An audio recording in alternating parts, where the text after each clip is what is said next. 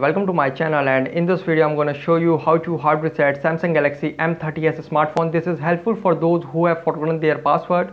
Okay, to do hard reset, first you need to power it off. To power it off, just press and hold volume down and power key together until it restart.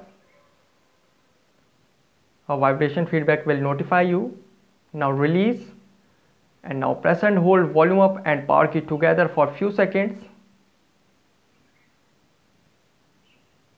Release, and you can see it will send you in recovery. Now volume rocker is to move up and down and power button to select. Okay, now you can see, now go to wipe data, factory reset and select. Here you can see this cannot be undone, wipe all user data, go to yes and select. And you can see wiping data. Okay, wipe data complete, data wipe complete. You can see now select reboot system now. So guys, this is the method to do hard reset Samsung Galaxy M30s smartphone easily. Guys, thanks for watching. If you have any query, let me know in comment section below. Please like, share, subscribe and click on bell icon for latest updates.